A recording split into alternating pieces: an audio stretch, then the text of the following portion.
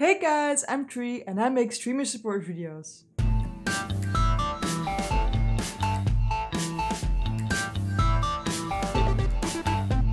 Today I'm gonna explain you how you can get an uptime command on Streamlabs Chatbot. So why would you want an uptime command? So people that come into your stream can check how long you have been live for this session. A lot of my viewers like to see how much of the stream they missed already. And if you're doing a 24-hour stream or a 12-hour stream, it's good to see how long you've been streaming for already. So how do your viewers use this command? They type !uptime in your chat, and this will show them how long you've been live for. Streamlabs Chatbot is not the only one that can do an uptime command. Stream and Nightbot can do the same, but today I'm going to show you how to do it on Streamlabs Chatbot. Let's jump behind the PC and I'm going to show you how to set it up. So if you start up Streamlabs Chatbot, you will come in the screen with the chat, the moderators and the viewers where you can chat in here as a streamer or as your bot. On the left here you see this command tab. You have to click on that. Like you see, I have tons of commands here. To add a new command, go to the top right and click on this plus. So to make an uptime command, you type !uptime in this box. I recommend making the cost 0. This is the amount of currency people have to spend to use this command. If it's 0, it's free to use for everybody.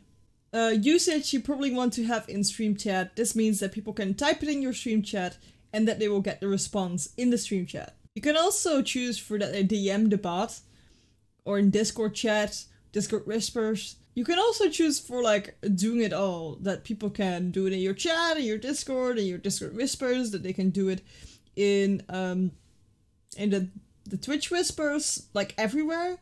But I recommend just having it on stream chat because this is the way everybody does it and that is the most clear for people that watching you.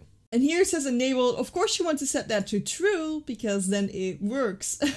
And here it says group. This means that if you have it on general, it can be used whatever game you play.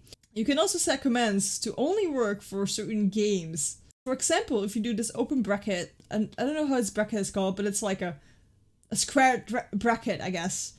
And then game, and then a closed bracket, and then Overwatch. This command will only be used if you play Overwatch. Other than that, it can't be used, so make sure to keep that on general. Right here you see permissions. Right now it's on everybody. This means that everybody can use the command. You can also make it only available to moderators, VIPs, subscribers, or maybe only just you. Then here you can set a cooldown. This means that they can't use the command after a certain amount of time. So let's say I set it on 10, then the command can only be used once every 10 minutes. You can also set it on user cooldown, which means that this user cannot use this command again every 10 minutes.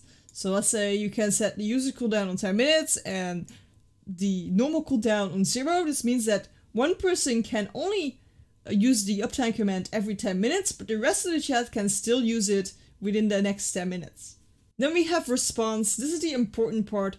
This is the response of the bot, which we need to make sure that it's going to respond with the current uptime.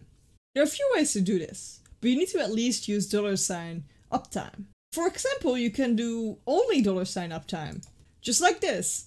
What does that do? Right now, if somebody types !uptime, they would only see the amount of time you have been streaming without any message.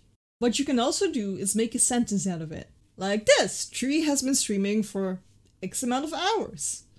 And like this, it is a little bit more professional and a bit more complete than only the uptime, but this should work. And at the end it says sound file. This means that a sound alert will go off if you select a file here. I would not recommend doing this for the uptime command, but you can do that if you want. I am holding you back on that. You're all set now. The uptime command should work. Let me know what you want the next video to be about in the comments. Don't forget to like, subscribe, click the little bell icon, and I will see you in the next video.